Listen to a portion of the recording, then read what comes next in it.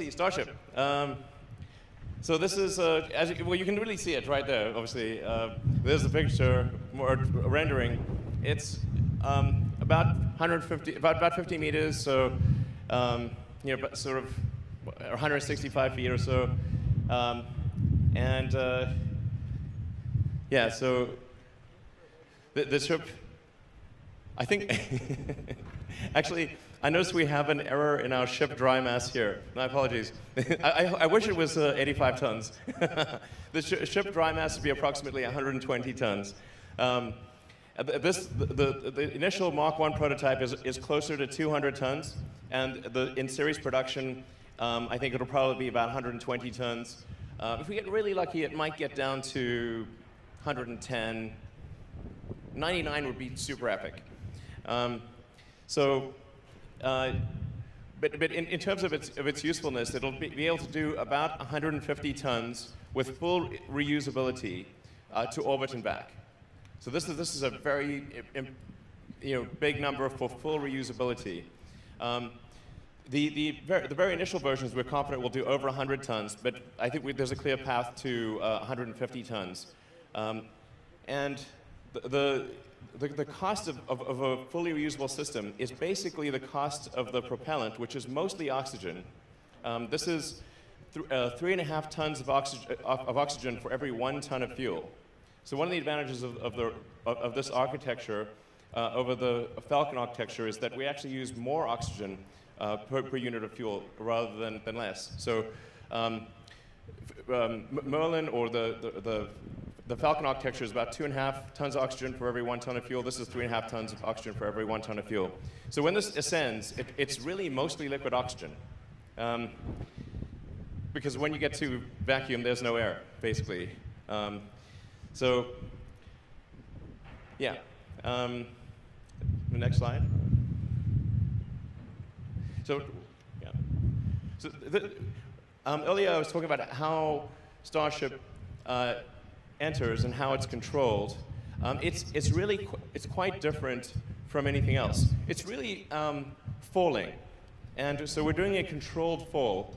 So with a rocket, you're actually trying to brake, as opposed to, you're trying to create drag instead of lift. It's really the opposite of an aircraft. You want the most amount of drag that you can produce. And you want some lift, especially when you're in the upper atmosphere, mostly so that you can control the maximum heating rate.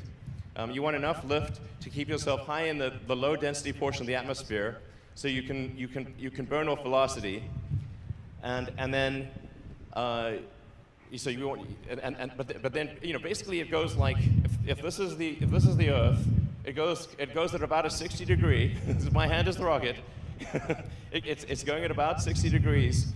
So when in orbit, you're actually going at around 25 times the speed of sound, horizontal to the ground. So this is a very important concept that is counterintuitive to our normal daily life. Being in orbit, being in 0G, is not about altitude. It's about velocity. How fast are you going horizontally? This doesn't. So when something's in orbit, it's zooming around the Earth so fast that the outward radial acceleration is equal to the inward acceleration of gravity, and then you have zero gravity. This is why you actually have zero gravity. The space station, people often think the space station is stationary, but it's actually going around the world at 25 times the speed of sound, or about 17,000 miles an hour. It always looks stationary in the pictures. And since there's no air, you don't have to have an aerodynamic structure. So you can be a totally crazy structure that doesn't look like it should be able to go 25 times the speed of sound, but it does. And you can only feel acceleration. You can't feel velocity. So people sometimes like to wonder, what does it feel like to go 25 times the speed of sound? Actually, it feels like nothing. Only accelerating to there feels like something.